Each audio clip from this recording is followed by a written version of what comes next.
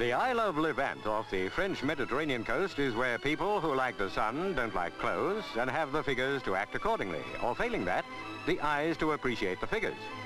The one thing you wouldn't expect, or even want to find in such an idyllic setting, is this. She's a lady at least, a 4-stage space research rocket called Bernice. And she'll be collecting even more sunshine than the sunbathers, because she's due to go 170 miles up to where the ultraviolet's pretty fierce. It's quite enough down here for most people.